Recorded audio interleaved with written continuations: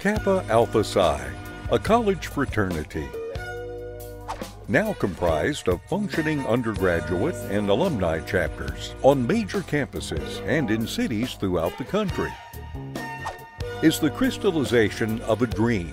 It is the beautiful realization of a vision shared commonly by the late revered founders, Elder Watson Diggs, John Milton Lee, Byron K. Armstrong, Guy Levis Grant, Ezra D. Alexander, Henry T. Asher, Marcus P. Blakemore, Paul W. Kane, Edward G. Irvin, and George W. Edmonds.